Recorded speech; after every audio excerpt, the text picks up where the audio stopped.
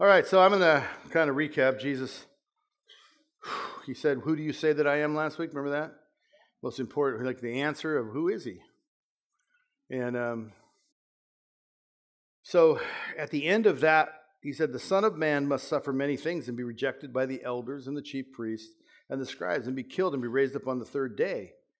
And then here's our story for today. It starts in verse 23. It says, and he was saying to them all, "If anyone wishes to come after me, he must deny himself, take up his cross daily, and follow me.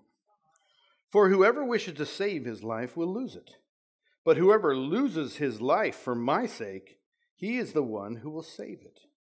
For what is a man profited if he gains the whole world and loses or forfeits himself? For whoever is ashamed of me and my words, the Son of Man will be ashamed of him when he comes in his glory, and the glory of the Father and of the holy angels. But I say to you truthfully that there are some of those standing here who will not taste death until they see the kingdom of God." And there at the end, it's kind of hard for us, because they all died. And we think he's talking about the return. But it's talking about see the kingdom of God. And so many of those men did see the kingdom of God before they died. There's even stories of it telling us how they saw the kingdom of God. Paul being taken up into heaven wasn't one of these men, but it was just what was expected of men who answered this call, that you would see God. And I have had many experiences in my life. I can't say I've seen the kingdom of God, but I've certainly seen essence of it. I've seen results of it. I've seen his hand. I've seen the king in certain ways. So I'm not sure that one's explainable totally, and you can, I'm not sure I understand it is what I guess I'm trying to say, but I do know these men, many of them saw the kingdom of God before they died because I just believe what Jesus said, that they would, and they did. But let's go back to the first verse, and I think that these verses I read, they come against the theology of many groups of believers. We create what we want to be about. We create a vision statement or a mission statement, and this thing here just blows it out of the water. It doesn't allow us our decided belief. We have to read the Bible and say, well, I don't do that. Okay, just turn the page. Just go to something else that makes you feel better, because that one there didn't make me feel very good. And if I, who quote this to anybody, I get called religious or harsh or legalistic. But I want to remind us that what we're doing here is reading the words of Jesus and then acting upon them. Reading the words of Jesus and then deciding to believe them. And what he says here so clearly, this first verse, 23, let's put it back up there. If anyone wishes to come after me, he must deny himself, take up his cross daily, and follow me. There are 5 points in that one verse. It says, anyone who wishes to come after me. Anyone who wishes to come after me. What the heck does that mean? I'm going to go after you. No, it means follow him. It means anyone who wishes to go with me. Must. You want to go with me? Then you must deny yourself. The second thing is must. I guess the first one is, do you want to be a Christian? I jumped off of it too quickly. Anyone who would come after me is anyone who wants to be a Christian, a follower of Jesus Christ. Anyone who would follow me. Anyone who would come after me. Anyone who would decide, I want to be a Christian, must first. And it says must. It's not an option. It's not. So my theology I created doesn't allow for that must deny myself. In fact, it allows me to say that if I don't deny myself, then I am blessed by God. And if I don't demonstrate my blessing by wearing fine rings and driving the most expensive cars and, dazzling the world with my prosperity, that I owe it to you to see what a blessed life looks like. And that looks like finance, or that looks like, personal comfort and shiny bling. Then I read this. It says, deny myself. And it says it's not an option. I read the parable of the rich man and Lazarus. He says, in your life you had many. Many blessings. And you'd ever shared them with Lazarus. When the young ruler says, love your neighbor as you love yourself is the commandment in the law, the greatest commandment in the law. The guy says, I've done that. It's like, no, go sell everything you have and give it to poor people. And then maybe you've loved them as much as you've loved you. But you still lack one thing. You got to come follow me. And if anyone who would come follow me, they must deny themselves. Man, did he really have to say that? I mean, it gets worse. Did he really have to say that? You see, when he said must, it's not optional. It's not optional. It's not a maybe. To be a Christian following Jesus, and I don't know that there's any other way. Christian, by definition, has Christ in it. It's a Christian, a Jesusian. That's what it is. And to be a Jesus man or a Jesus person or a Christian, a little Jesus, you must deny yourself. Like, how does that work? Maybe we just turn the page to a better feeling verse, one that says something more about bless me, bless me, bless me. Because this one here is calling me to a challenge, man. We know these men eventually got it right. They weren't getting it right now, but they eventually got it right, and they're the heroes of the faith. They delivered the gospel to me. I know that by reading the name at the top of the book. Mark and John and Peter were there, and they delivered the gospel to me. And we read of their history, and they were incredible. They got it. And they denied themselves. And they were all martyred. And they all spent their whole life. They walked away from everything. They walked away from their religion, their culture, their country, their families. They walked away. Peter was with his wife when he got killed because she got killed with him. But his only request at death was, kill her first so she doesn't have to suffer watching me die. Even then, he was laying down his life for his wife. These men were heroes because they got this, what he taught them. They didn't get it today in this, and maybe you won't get it today, but maybe if I tell you the truth, it'll soak in like a hard sponge. You put a few drops and it just starts moving through, sponging through, wicking through, and eventually the sponge gets soft. Maybe you'll get it later. But it's not optional, this must. This must is absolute. And what is the must? Must deny self. What the honkin' pickin' fat does that mean? You know what I mean? You like that, honkin' pickin' fat? My wife don't like it. Yeah. Deny self is so clear, it's unbelievable, and I'm just going to make you all mad at me right now, or maybe I won't, but it's deny flesh. Guys, people, you say you're a Christian and you're in a sexual relationship with someone you're not married to, you're not a Christian. You are not a follower of Jesus Christ. They don't do that. They deny flesh.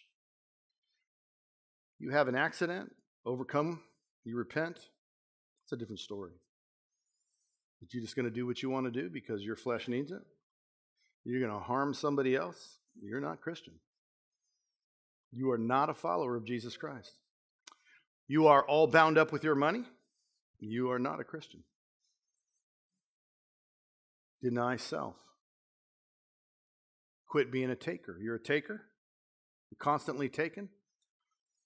I saw this post on Facebook the other day, and I digress to bring that crazy thing into our service, but I saw this post on Facebook. It was the church secretary accidentally put $5,000 in your account and then let you know that was accident. It was supposed to go into this children's account or something. Do you return the money? That was quick. And I think there were 5,000 responses like in 10 minutes. And I got to read about 200. I just kept reading because it was fascinating how many people said no.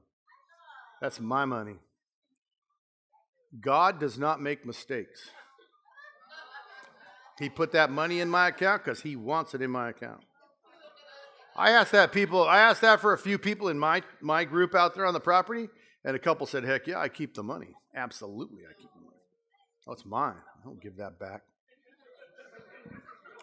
When you are a taker and it's your money, you are not. Now, this is kind of scary because there are people here who just began their walk, and there are people here who have been walking forever, and nothing ever changes. They're still just as greedy, just as fearful of poverty, just as fearful of not getting their flesh satisfied. I mean, I have people who are honest. I can't be a Christian. I want to have sex with everybody. Usually that's mostly men, by the way. You think I'm exaggerating? I'm not. Deny your flesh. Deny yourself. And then here comes the butt kicker, I guess. That becomes the rear end kicker of them all. After the word must, pick up your cross daily.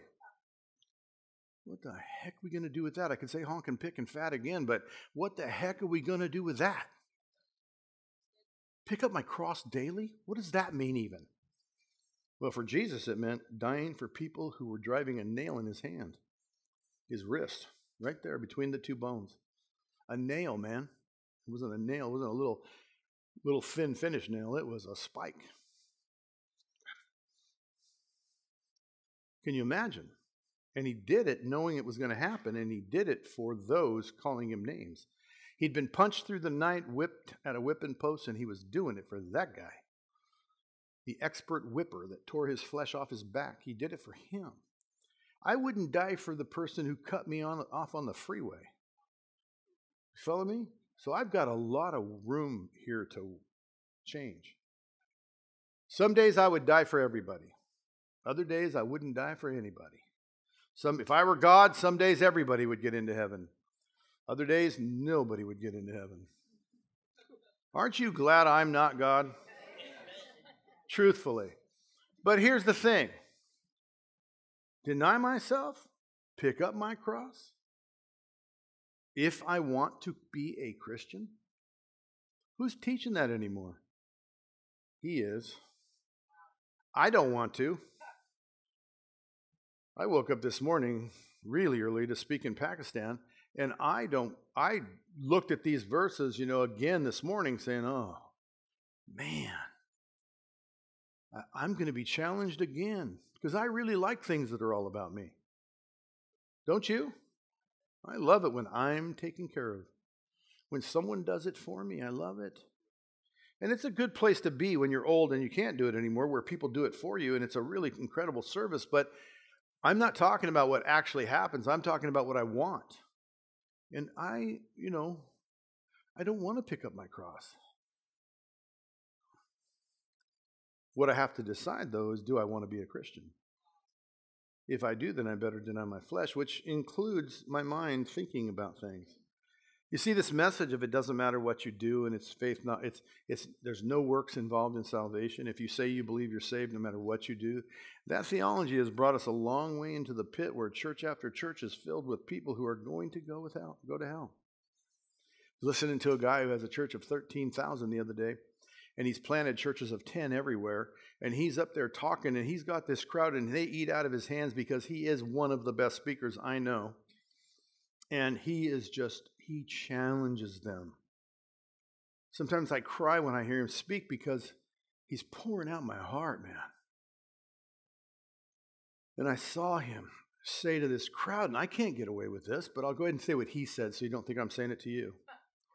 He said, the greatest sadness in my life is when I come here week after week after week, and the chairs are filled with people that I know in the end you're not going to make it to heaven because these words aren't changing your life.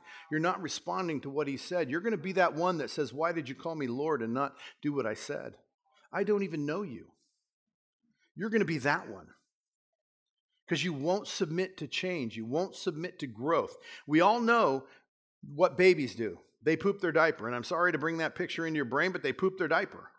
And there's nobody spanking babies for pooping their diaper. And there's nobody mad at the baby for pooping their diaper. We all so graciously serve and wipe and clean and take care of the mess because it's what they do. They can't do any better. That's all they can do. Right? But what about your 15-year-old pooping his diaper? Don't you know there's something wrong with him? And if there is something where he can't help it, you still don't get mad at him. But what about there's nothing wrong with him, but he just wants you to clean him up. Right? It's distasteful. I mean, egad. Don't we expect him to change? What are those parents doing allowing that? Like we all, But I mean, it's clear. When people are baby Christians, they do things, they poop their diaper. They don't do it right. But as they learn and they grow and these words are read and they change, they stop doing these things. They stop satisfying their flesh and they stop taking. And they carry their cross and they lay down their life even for people that don't like them. Hardest thing on the earth. Lay down your life for someone that doesn't like you. Lay down your life for your neighbor. Carry your cross for those who don't even like you. It's easier to carry a cross for someone that doesn't like me than it is for me for someone that I don't like. I got to change. Because it's not an option. You want to be a Christian? You must. Deny self, carry cross, die for the world around you, love them as I have loved you. I mean, love them as I have loved you all by itself says die for them because that's how he loved you. Pay the penalty for their mistake. Carry the cross for them. Make it right for them. Here's how you make it right for them. You forgive them anything they did to you. Jesus said all kinds of things like this. If you don't forgive, you won't be forgiven. And I'm like, I have to be forgiven. There's no hope for me unforgiven because I fall short. I fall short of this today. And I know I got work to do. I have a prize to go after. I have not arrived. If you think I have because of a position, then you don't understand the position. I am on the guard. The whole Christian world is full of pastors failing their moral responsibility, failing at being givers instead of takers. The whole Christian world is full of leadership that is leading people to hell. And it's hard to tell the players without a scorecard. It's hard to tell because they all speak the same language. They sit in churches that look the same. And what that man said was, my greatest sorrow is that 13,000 people come to church, and I wonder how many of you are actually responding to what he said. His words in one of his books was, shouldn't we just listen to Jesus and do what he says? And he's trying to tell a church, and I'm like, if I said that all the time, as often as he says that, the church would just kind of like dwindle down to nothing. Because today people come to have their ears tickled. But Jesus is not tickling anybody's ears. Nor do I want to be deceived into hell. I want the truth. Okay, as hard as it is, okay, I want the truth. Building a house, and I had a callback on a siding mishap, so I was there for a couple of days. The siding delaminated, so I had to go replace it. And this guy, during the whole building of the house, he was non-existent. His wife did the whole thing, and he was angry. He was an angry man. Got a chance to go in the house because I had to teach him how to use his wood stove, because in a new house, in new style houses, you don't boil the water on a wood stove or you get moisture in the air everywhere because houses are airtight today, or they close to airtight. So you don't do that in a new house. And he had moisture problems. So I went in to try to educate him on new housing and wood stoves. And he was just so angry. But in this interaction and teaching him how he can fix his problem, he started talking to me and he told me, and I just like, why are you, what's going on? And we're talking about kind of an evil anger too, just a gross anger. He told the story of being in a troop carrier in Vietnam and going through a village, and they were leaning out of the troop carrier, buying the things from the kids because they'll sell chiclet gum or something, and the soldiers would buy it to help their families, and they didn't want chiclets or they didn't want what they're selling. And one kid just threw a grenade in the back of the troop carrier. And it was, in an instant, they all looked to see it was a grenade, and one guy dove down on the grenade and killed and died. And they were all saved.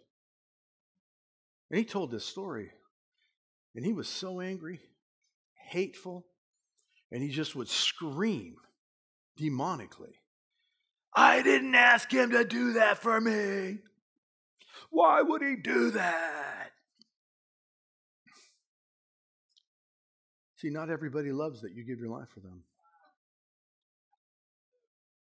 See, I think that guy will stand before the judgment seat of Christ. I hope with all my heart he meets Jesus, because I told him about him. I told him the truth, the love of God. You didn't ask Jesus to die for you either, but he did. And it's up to you to do something. That life that guy gave you at the expense of his own, what have you done with it besides sit in a dark hole drinking every day until your liver's shut and one day you'll die from liver poisoning? That's what he gave his life for? To save all of his friends? I hope in that troop carrier there's guys that, found the cure to cancer or something. Who knows? Vietnam vets are some of the greatest people on earth. And so this guy didn't appreciate it at all. But I think when he gets there and he sees that guy, he might yell because he might still be angry. Why? And that guy will not regret it for an instant. Right. I'm so happy I gave my life for you. I gave you a chance to respond to the truth. I asked him, do you know if the guy was a Christian? Yeah, he was one of those Bible thumpers. He's just such an angry man. In my years in business, I've run across many people like this, and not quite as definite a story as this one, but it's such a clear picture of someone gave their life for you. What do you do with that life? And what do you understand about what Jesus is saying about being a person who receives the grace of God into your life? I'm paying the penalty for your sin. I'm offering you a free ride on your sin. I will serve your sentence.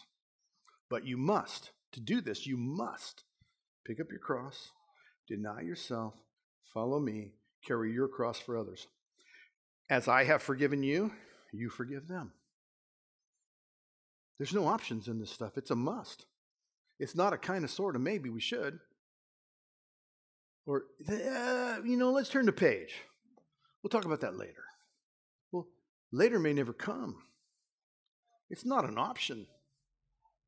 You may never be at this crossroads, 12:15 on a Sunday morning at the Father's House Church where the Holy Spirit is convicting you to tell you to stop what you're doing, to turn from your ways, deny your flesh and stop your pornography addiction, stop your sexual immorality, stop your alcoholism and your drug addiction.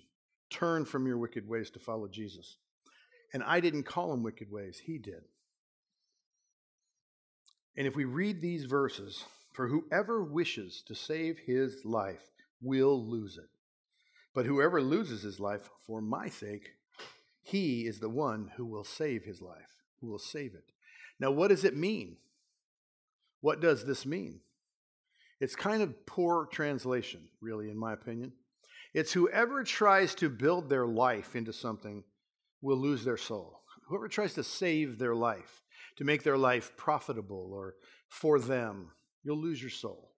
But anyone willing to lay down their life and their pursuits will gain their soul. Anyone selfish gets nothing. He who is selfless in the pursuit of the cross, carrying Jesus' cross through life, will receive everything. You can be bat crap crazy. You can be absolutely insane and still receive the grace of God. You can be the smartest, sharpest, easiest. Everything comes easy to you. Intelligent, fast thinking. You can be physically Adonis, gorgeous, all those things and lose your soul. Or you can be nothing and gain your soul. And either one can lose or gain their soul. I see so many people in misery. When the Lord spoke to Lazarus and the rich man, he said, in your life you had many pleasures and many benefits, and you never shared any with him. He's not going to leave heaven to come to hell to give you water. He was denied all those things his whole life. And you had them all and did nothing with them. I will not make him leave heaven to come to hell to serve you. In life, he had his suffering. He was humble. For whoever wishes to save his own life will lose his soul. And he who seeks to serve and lay down his life will gain his soul. Anyone who would come after me must deny himself, pick up his cross, and follow me. I tell you that I fall short of this, but I'm on a journey, the upward call of God in Jesus Christ. My eyes are on the prize. I'm running the race to completion, and I am not going to stop running. I pummel my body. I fail a little bit. I fail here. I fail there. I say, no, that is not who I want to be. I am jumping up and going again. We are after Jesus. I will be after him. If I find there's someone I can't lay my life down for, I'm going to ask forgiveness and help. Can you help me lay my life down for them? Can you help me give of my selfishness to them? Can you help me abandon my pursuit of my own life being good so that I might let you bless my life and let you bless my soul? I think these verses are so amazing. I want to read them to you again as a closing. The Son of Man must suffer many things. I'm sorry, I went back on you. 22. The Son of Man must suffer many things and be rejected by the elders and chief priests and scribes and be killed and be raised up on the third day. If anyone wishes to come after me, he must deny himself, take up his cross daily, and follow me. For whoever wishes to save his life will lose it. Whoever loses his life for my sake, he is the one who will save it. For what is a man profited if he gains the whole world and loses or forfeits himself? For whoever is ashamed of me and my words, the Son of Man will be ashamed of him when he comes in his glory, and the glory of the Father and the glory of the holy angels. But I say to you truthfully, there are some of those standing here who will not taste death till they see the kingdom of God. If you just let those words soak in your heart. Let God show you your life where you measure up to those words and where you don't. Where you need work, where as a baby you're still messing it. Or as an adult or you've been a Christian a while, you shouldn't be messing it. Where you should change. Where your growth will take you from babyhood to adulthood, mature Christian. Or where as an adult you have abandoned all truth to let your ears be tickled by the church's message that it doesn't matter what you do. The greatest sorrow for any pastor is that he lay down his life for his flock and that they don't let it change them. And on such a small level as Jesus, who laid down his life for the world, and they won't let it change them. They won't receive it.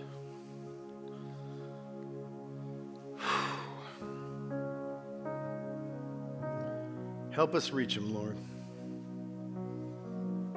I am after you. Now I'm going to pray, and if you agree with this prayer at the end, I'm going to ask you to amen. Father,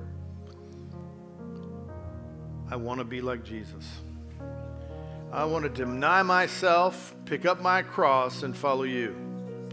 I want to come after you. I want to do exactly what you said, and I'm not that good at it, so I need help. Will you help me, Lord, to get better at forgiving, get better at not judging, get better at following you and laying down my life for you? Will you help me, Lord, get better at this? I ask you to forgive me for not letting this be important to me. Can you say amen to that? Amen. I'm asking you to forgive me for not giving my all to this pursuit of following you. Can you say amen? Can you help me change to be more like you, Jesus? Can you help me change to be more like you, Jesus? Can you help me change to be more like you, Jesus? Can you say amen if you agree? Amen. I want all that you have for me. I want to carry your cross. I want to carry my cross. I want to carry your name. I want to do it all for you. But I'm selfish, Lord. Will you forgive me? Can you say amen to that? If that's you. Hallelujah. Thanks for watching the Father's House Orville YouTube channel, but don't stop there. We'd love you to subscribe to our channel so that you never miss a live service or a video. Help us spread the message of Jesus by sharing this video with your friends. You can also support the Father's House financially by clicking the Give button. Thanks again for watching today, and we hope to see you again soon.